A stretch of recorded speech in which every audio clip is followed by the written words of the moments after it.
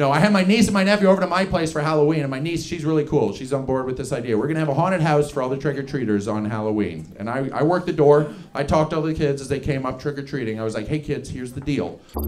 We got a scary haunted house inside, and if you make it all the way to the back door, you get this whole bag of candy. And I'd hold it up, and all the kids are excited. They're like, yeah, let's do it. And then they come into my place, and basically what the haunted house is my niece and my nephew in a dog cage in the corner. And my niece yells out, stop, it's a trap, there's no haunted house!